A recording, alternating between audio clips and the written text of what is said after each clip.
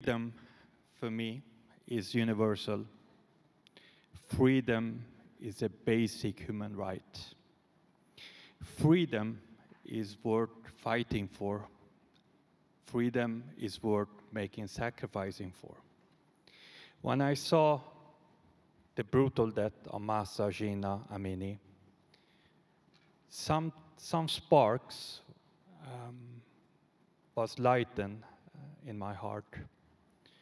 I thought to myself, enough is enough. Enough is enough. We have lost two generations of well-educated women and men who have been brought off every human right possible. They have lost their dreams, their hope, their trust for a brighter future.